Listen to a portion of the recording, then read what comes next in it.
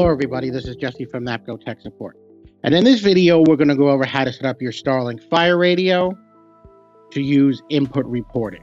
This will be used on systems that do not have a DAC, and you're going to use relays to trip the 4 supervised inputs on the radio. When we're doing input reporting, the first place we're going to want to go is the Inputs and Outputs tab.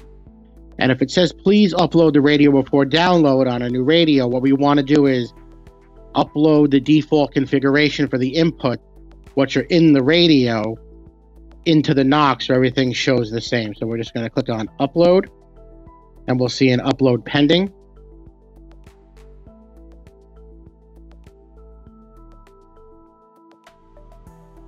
And then it's going to upload the correct type for the inputs. They're always going to want to say supervision fire alarm, the bottom choice for all 4 of the supervised inputs. And by default, input 2 is trouble, 3 is alarm, 4 is supervisory, 5 is water flow by default.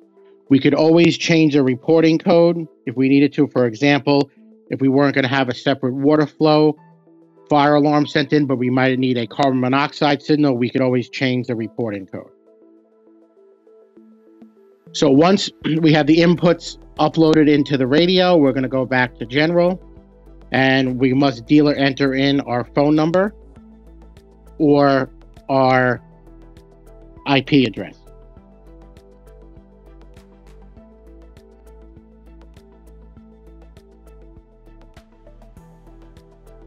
Then we're going to set our polling time.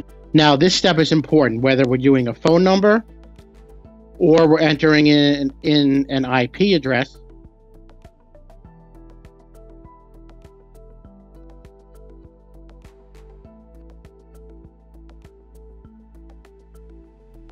We're going to want to press this clipboard button.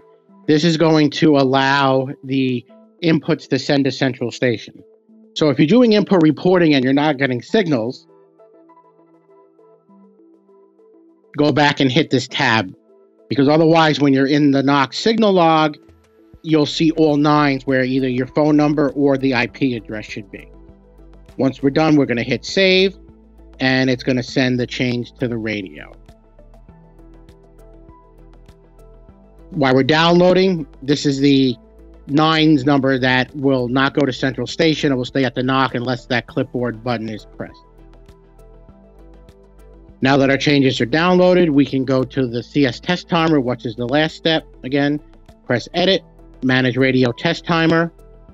It will automatically fill in something in the permitted time range and set your interval to whatever you need, and press save. Now, just to review, we went over how to set up your StarLink Fire radio for input reporting.